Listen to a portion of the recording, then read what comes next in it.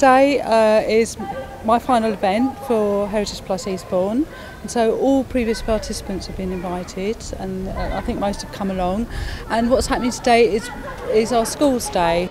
My granddad did machine guns, butterfly centre on top there doing machine guns there. The children were put into small groups of 9, and we were assigned a role either in the Navy, the Air Force or the Army, and then we had to come up with a squadron name, design flags, design labels, logos, and then we had to navigate ourselves around the museum to find clues to the codes, and then send those codes back over to other groups using semaphore. So that's it from start to finish today.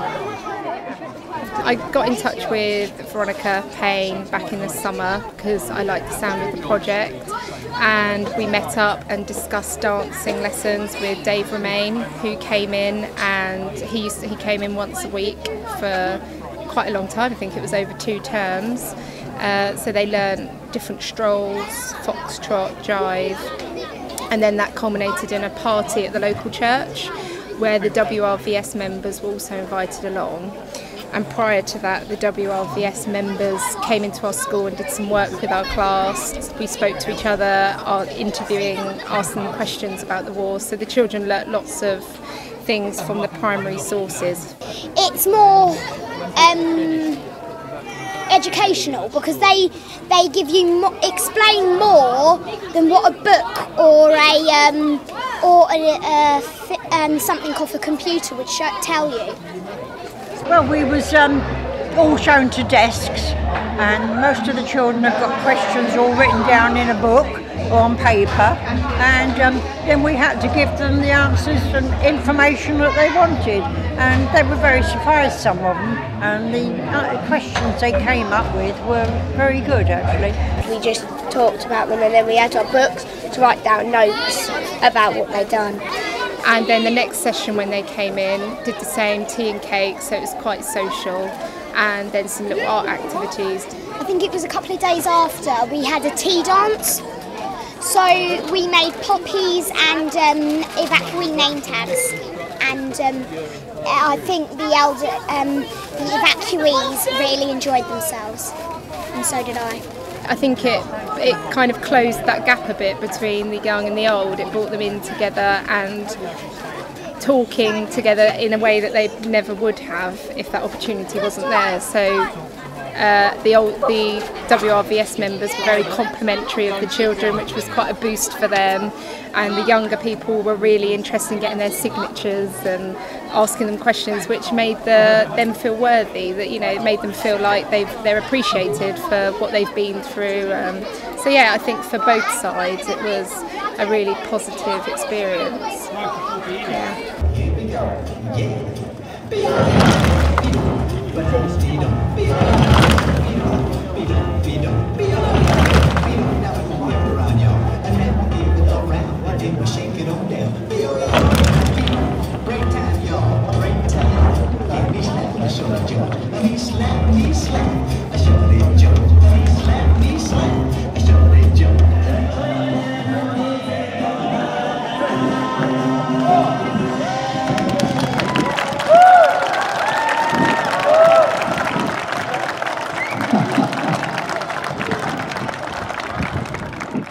I think it's really, really important for communication between older people and younger people. It's really good for them to just share their experiences and see that they have got things in common, things that they can tell people, and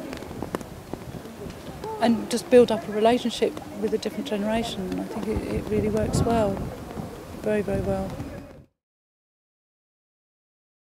I think the use of technology has been really important to the Heritage Plus project. For example, with our oral history recordings, volunteers have been taught how to use the latest digital recorders and how to edit their recordings to put extracts up on our website.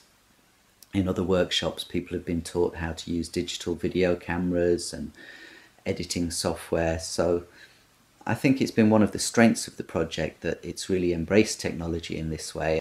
Well, the Heritage Plus website really serves 2 purposes. On the one hand, it's a place where we've documented all the different activities and events and workshops that we've run, and all the products that have come out of the workshops. So all the books and films and everything that's been produced through the project is accessible from our website. And I hope that will be a really useful resource for people. The other role of the website is as an archive of the memories and photographs and stories that we've collected throughout the project. And within that, there's a fascinating range of historical material. We've got extracts from oral history interviews, film footage, people's personal stories and photographs up there. I walked up the lane from the station carrying my case, and as I say, there were soldiers everywhere. I got indoors. I think the website's been a really great tool for enabling some of our volunteers and participants to gain some really useful experience and learn new skills in things that they might not have previously had any experience in. And I think it's been a really great way to introduce, particularly to a lot of our participants who've never used the internet before, it's a great way to introduce them to it and to show them that there are things there on the internet that are perhaps of interest to them, and perhaps in the past they felt excluded from that world, or there was nothing of interest for them in that world. And I think the website's really opened that up to them, and I think it's been a really great way to show people that this is something that they can participate in.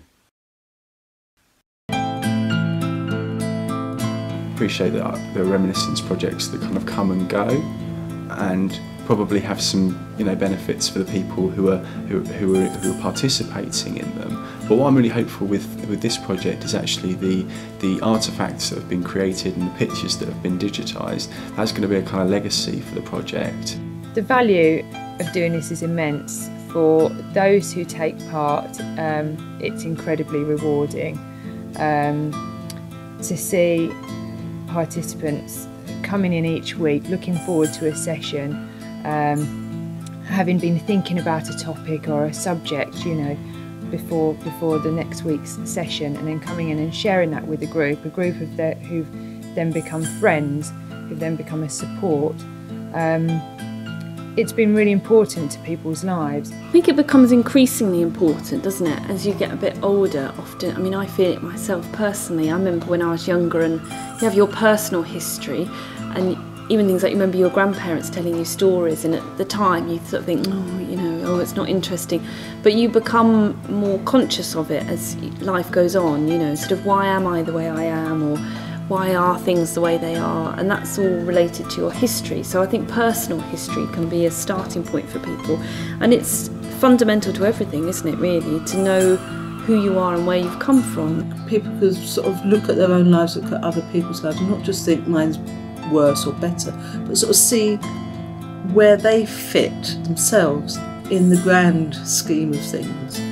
Community health is something that comes from a sense of identity and self-esteem, not just from not being abused off, or so it's shared with all of these different organisations in the community. And so this is a very complete project from their point of view, because it targeted different age ranges. It supported younger people to engage with older people and vice versa, and understand each other, and it supported heritage organisations to understand how to reach groups that they normally wouldn't, and it also helped in terms of people developing skills and building on the skills and knowledge they had before, so through all of the volunteering and the training for the volunteers and so on. So I felt that it's a really complete project, and it's really inspiring.